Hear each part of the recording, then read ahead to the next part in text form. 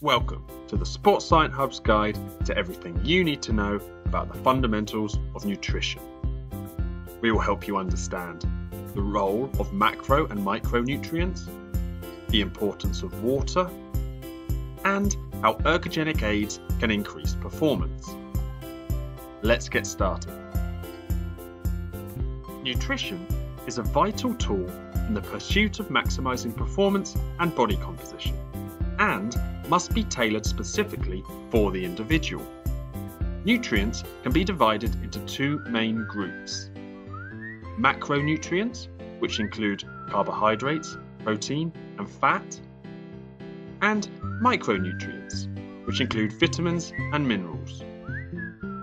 One of the primary functions of consuming these nutrients is to provide us with energy. The most common unit of energy used in nutrition is the calorie. A calorie is defined by the amount of heat energy required to raise the temperature of 1 gram of water 1 degree Celsius. Resting metabolic rate is the amount of energy expended while at rest. This basically represents the minimal amount of energy required to sustain vital bodily functions, such as blood circulation and respiration. Carbohydrates include molecules of sugar in the form of simple sugars, complex sugars or starches, or fibre.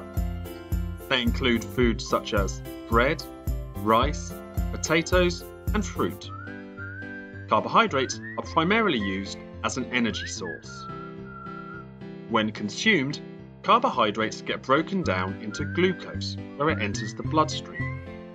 Depending on the demands of the body, it can either be instantly used as an energy source or stored in the liver or muscles in the form of glycogen, ready to be called upon for future activity. The rate at which carbohydrates are broken down and how quickly they raise blood glucose levels can be measured by the glycemic index. Foods that break down quickly and rapidly raise blood glucose levels have a high GI. High GI foods can cause hunger and fatigue due to a rapid drop in blood glucose shortly after the initial spike. Stored carbohydrates, or glycogen, are a key energy source for exercise. It is readily available to use, but storage is limited. So manipulation of carbohydrate intake must be carefully considered. Carb loading is a term used to describe an increase in carbohydrate intake prior to an activity, such as running a marathon or a long-distance cycle race. Fibre is an indigestible carbohydrate that comes in the form of soluble and insoluble fibre. Soluble fibre dissolves into a gel that slows down how quickly the stomach empties and binds to blood cholesterol, reducing heart disease. Insoluble fibre does not dissolve and helps keep the digestive system clean and helps make you feel full for longer. Protein are the building blocks of the body that help create and repair tissues and structures all over the body. Protein can be found in foods such as meat, fish, beans, and eggs, and are made up of amino acids. Amino acids can generally be classified as either essential amino acids, which cannot be manufactured by the body, therefore must be obtained through food or supplementation, or non-essential amino acids, which means the body has the ability to manufacture these itself. Protein has three primary functions: to help build structures such as muscles, bones, and internal organs, to help perform functions through structures such as hormones and enzymes, and to provide fuel. Despite protein not being the body's preferred choice of energy store, it can still provide energy when called upon. Fat, despite some incredibly bad press, are an essential part of a healthy diet. Fats and oils belong to the lipids family and perform a number of important roles, including formation of cell membranes, protection of internal organs, production of hormones, transportation and storage of vitamins, and a source of energy. Triglycerides are 3 fatty acids attached to a glycerol backbone and can be divided up depending on their molecular structure. Saturated fats, which can be found in butter, lard and bacon, and unsaturated fats, which can be found in fish, nuts, olive oil and avocados. Consuming too much of any fat may affect performance and body composition. Fats are high in energy, also contain lots of calories. Water is vital to any life form and makes up approximately 60% of an adult's body weight. Correct hydration can also have a huge effect on both physical and psychological performance factors. Benefits include increased endocrine gland function, increased liver function, increased metabolic functions, increased distribution of nutrients throughout the body, increased body temperature regulation, and maintained blood volume. Whereas the effects of dehydration include decreased blood volume and pressure, decreased sweat rate, increased heart rate, decreased cardiac output, decreased blood flow to the skin, and decreased concentration. Micronutrients are essential nutrients that maintain and support various processes throughout the body.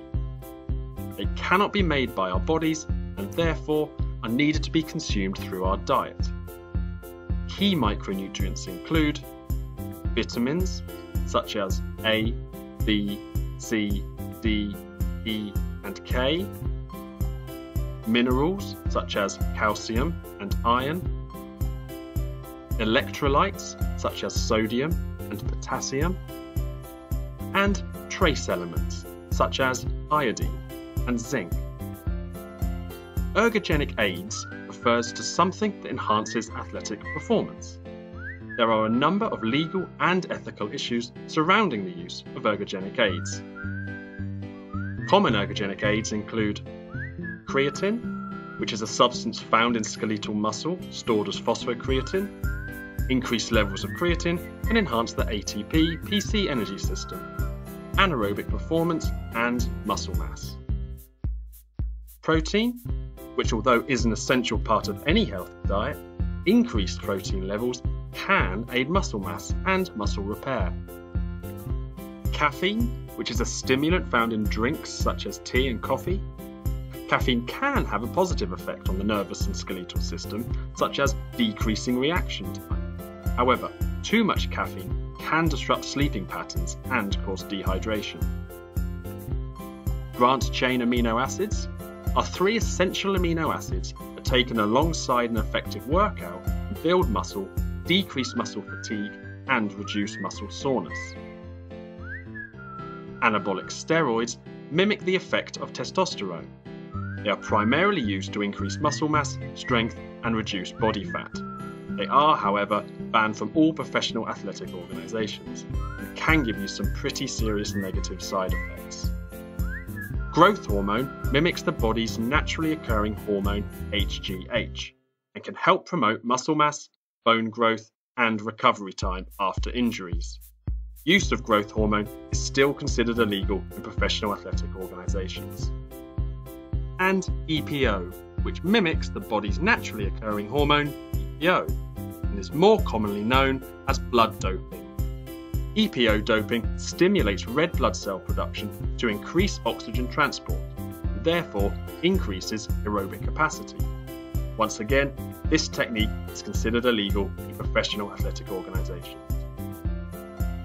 For more information on energy metabolism and how nutrition is used within the energy systems of the body and to help recovery, then hit the links at the end of this video.